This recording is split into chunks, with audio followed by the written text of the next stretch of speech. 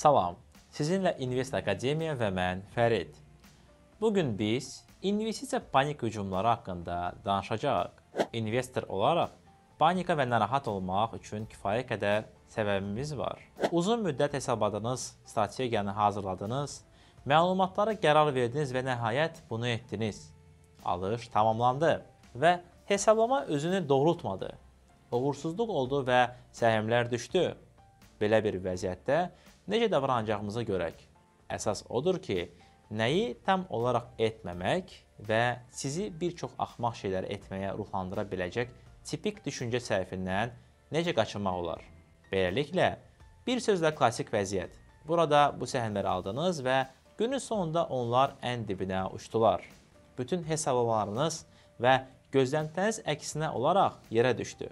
Nəticə tam bədbinlikdir. Prosesin spontan olduğu hissi sanki kazinoda rulet oynayırsan. Gəlin bu vəziyyəti təhlil edək.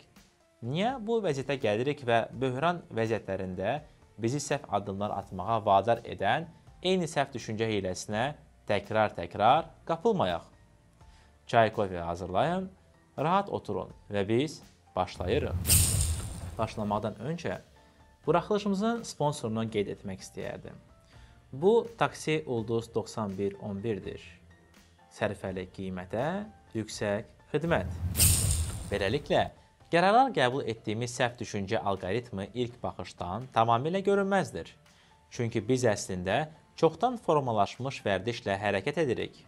Söhbət qısa müddətli düşüncədən gedir. Prinsipcə, biz bunu Sovet uşaqlığından miras almışıq və əzbər yazıya əsaslanır. Biz uzun müddətli işdən daha çox sürətli qazanc əldə etməyə diqqət yetiririk. Bu səbəbdən təkrar eyni səhv hərəkətlərə yol verdiyimiz hiss etmirik. Belə bir səhv strategiya əhəmiyyətli zərər verə bilər. Biz hər hansı tədbir görəndə, təbii ki, tez bir zamanda nəticə əldə etmək istəyirik.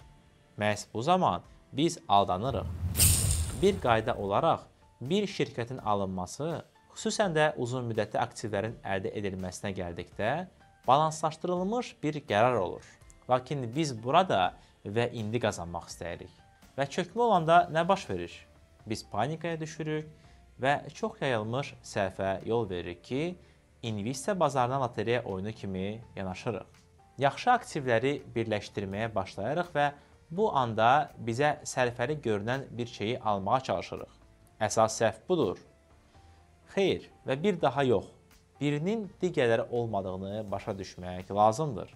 İnvestisiya prinsipi ondan ibarətdir ki, eyni gündə qazanmasanız, bu heç də qazanmayacağınız anlamına gəlmir. Eyni zamanda uzun müddətə investisiya etmək istəyirsinizsə, çox güman ki, lotereya biletlərinə investisiya etməyəcəksiniz. Əslində bu, bütün postsovet məkanının işlətdiyi stereotipli düşüncəli ssenariyadır. Biz burada və indi qazanmaq istəyirik.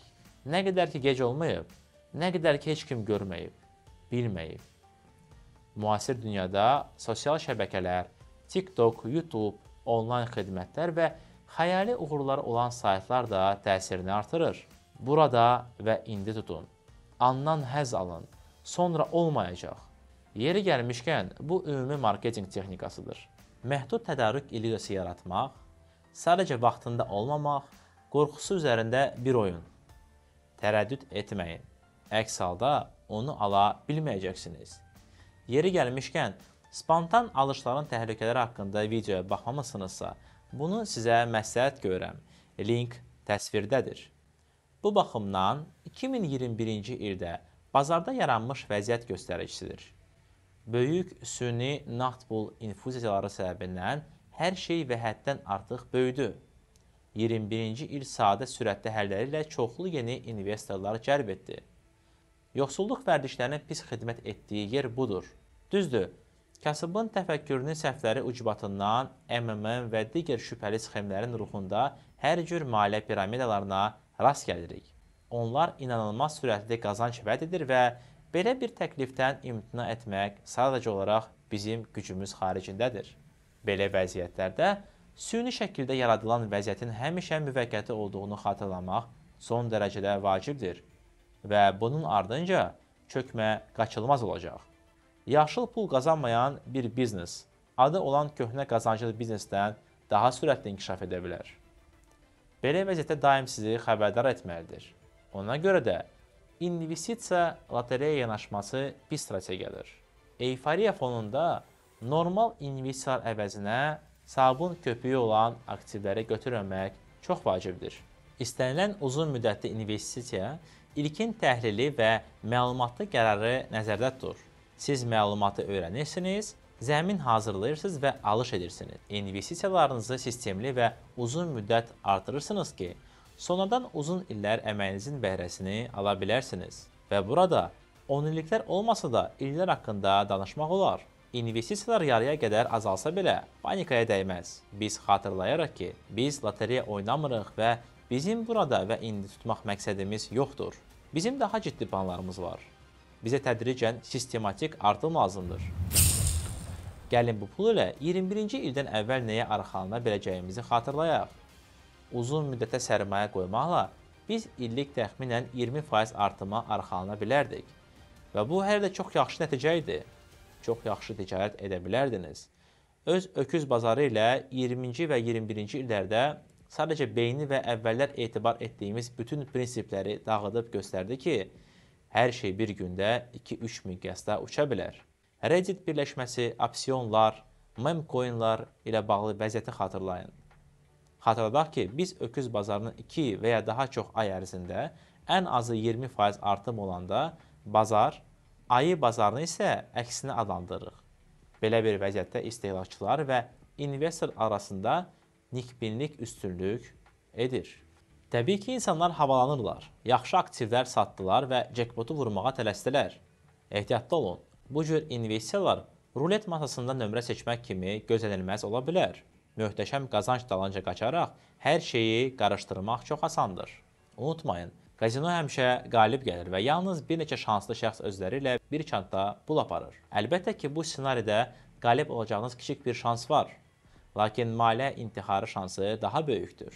Təcrübəli investorlar, yəni investisiya üfüqünü 5-10 il və daha çox olanları yaxşı bilirlər ki, uzun müddətli investisiyalar həmişə böyüməyə meyillidirlər. Uzun müddətli investisiyalar üçün olduqca qorxulu ola biləcək uğursuzluq dövrlərinə baxmayaraq, bazar dalğalanmaları nəticəsində bərabərləşirlər. Deməli, unudulmaz qayda ondan ibarətdir ki, biz emosiyalara qapılmayaq, panikaya düşməyək və hazırlanmış strategiyaya əməl edək. Heç bir lotereya biletlərinin və spontan aktivlərin dalınca qaçmayaq. Məhz bu, bizə miras kimi ötürülən tərədir. Səhv maliyyə qərarı asanlıqla ölümcül olmasa belə, maliyyə portfelimizi bir neçə yer geri ata bilər. Yenə də unutmayın ki, bazar ümumiyyətlə çox məntiqli deyil. Əlbəttə ki, çökmə dövrlərində panikaya düşməmək və böyümə dövrlərində ümumi eyfariyaya düşməmək demək daha asandır. Amma buna baxmayaraq, sakit qalın və qəfil hərəkətləri etməyin. Yadda saxlayın ki, investisiya bazarı spontan hərəkətlər üçün yer deyil və bir vaxtlar diqqətli təhlil əsasında əldə etdiyiniz uzun müddətli aktivlər sonda yenə də qalib gələcək. Digər vacib cəhət ondan ibarətdir ki, köhnəlmiş və ya zəif təsiri olan insanlarda ani qazanc və tez pula meyilli müşahidə etmək olar. Təhsili insanlar daha çox tənqidi mövqe tutur və əsaslandırılmış qərarlar qəbul edirlər. Odur ki, təhsil alın, faydalı məlumatları axtarın, öyrənməyə tənbəllik etməyin. Bugün üçün bu qədər. Anlıq zəifliyə boyun əyməyin və düzgün qərarlar qəbul edin. Sizinlə İnvest Akademiya var idi və mən Fərid. Hamıya sabit böyümə. Və təbii ki, kanala abunə olmağı və videonu bəyənməyi unutmayın. Görüşərik.